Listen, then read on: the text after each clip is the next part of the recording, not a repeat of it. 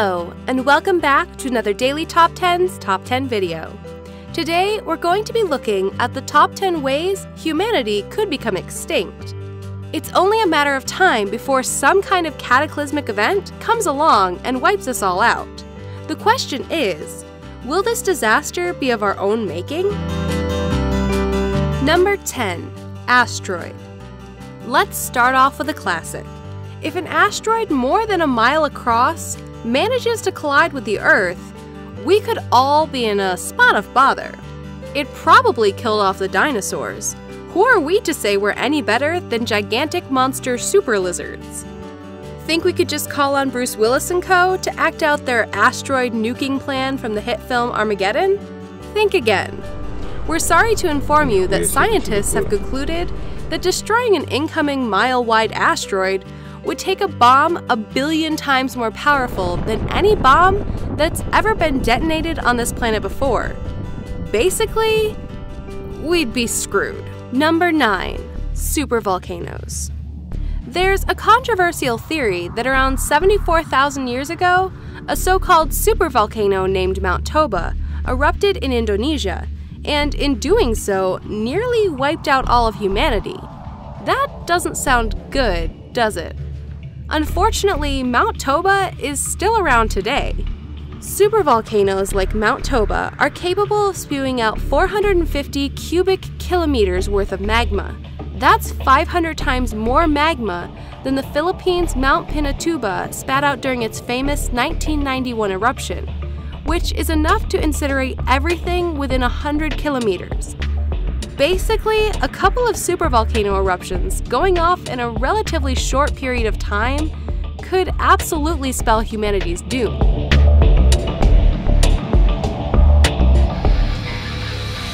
Number 8. Robot Revolution. It's just the stuff of science fiction, you may say, but a robot uprising in which a super powerful robot intelligence decides to take over the world has been posited as a very real concern by some theorists. In fact, the United Nations has recently called for a ban on the development of all killer robots. Not the sort of decree you hand out unless things are already looking problematic.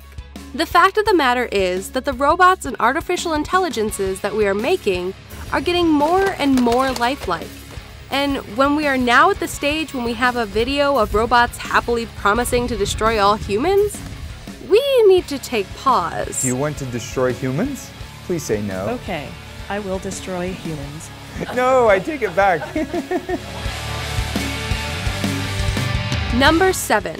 World War III. The world's collective arsenal has come a long way since the last global war in the 1940s, with the world's superpowers demonstrating a greater aptness for the art of killing than ever before. If another world war were to kick it off, it might just be our last. The Doomsday Clock, a symbolic clock maintained by the members of the Bulletin of the Atomic Scientists' Science and Security Board, is meant to reflect the countdown to a potential global catastrophe, in particular nuclear war. Currently and tellingly, the clock is set at 3 minutes to midnight. Number 6. Pandemic. If Gwyneth Paltrow begins to get sick, we're all doomed. As anyone who's seen the first 10 minutes of global pandemic thriller Contagion will tell you, Gwyneth is going to be the root cause of the fall of humanity. The only question is whether the infectious disease she spreads is going to be a natural disaster or a man-made one. Anyone who wants to launch one of those world wars we were talking about before may find it more effective in this modern age to create a pathogen in a lab and release it into the populace. Of course, if the germ warfare doesn't get us, we can just take a look back at history to see events like the Black Plague, which killed 1 in 4 Europeans in the 14th century, or influenza, responsible for 2 million deaths between 1918 and 1919. Number 5. The Grey Goo Problem.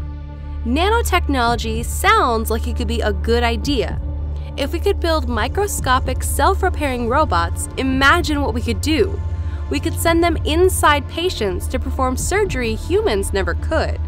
We could use them to explore places and environments we would never survive in. And they could assemble more microscopic robots to help get the job done faster. That last part could lead to what is known as the gray goo problem.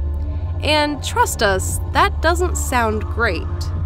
A theory put forward by nanotechnology pioneer Eric Drexler suggests that in the event of an industrial accident, those nanobots could get out of control, continually self-replicating until they have literally consumed the Earth and all life on it.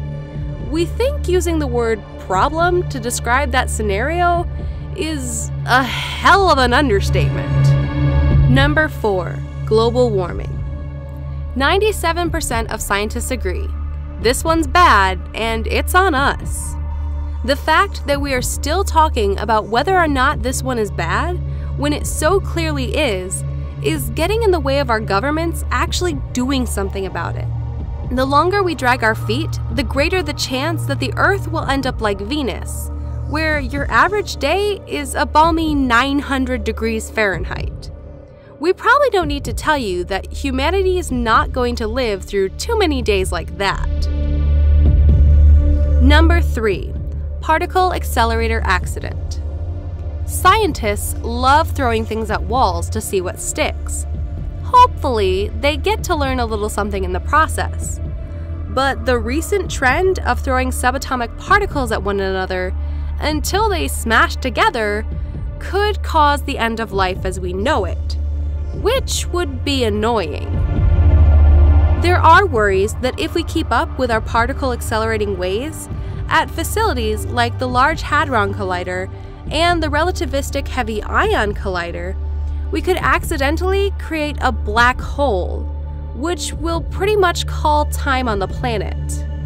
The scientists behind these experiments are well aware of the black hole talk. In fact, at the Large Hadron Collider site, there is actually a black hole creation button. Sure, the button is a joke. It doesn't do anything, except cause gales of laughter amongst theoretical physicists. But as the saying goes, behind every joke is a little truth. Number 2. Alien invasion. With more and more experts coming out of the woodwork to suggest that the likelihood of alien life existing out there in the cosmos is extremely likely, we should really begin to ask the question, if these aliens pop on by for a visit, what's the chances of them being good neighbors? Stephen Hawking, whose opinion we pretty much have to hold up as gospel according to the law, puts it pretty bluntly. If aliens ever visit us, I think the outcome would be much as when Christopher Columbus first landed in America, which didn't turn out well for the Native Americans.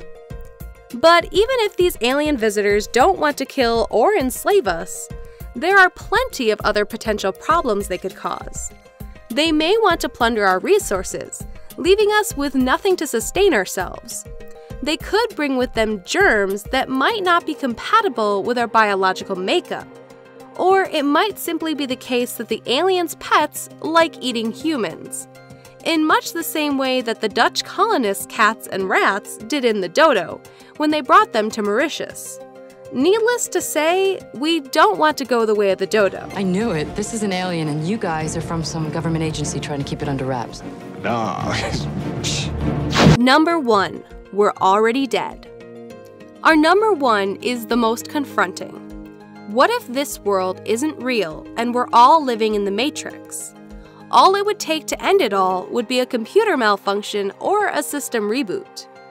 Somehow, experts don't think this is as absurd as you probably do. Some suggest that it is even more likely than not that we are living in a simulation set up by our descendants in the future. In order for us to look back on the past, try saying that 10 times fast.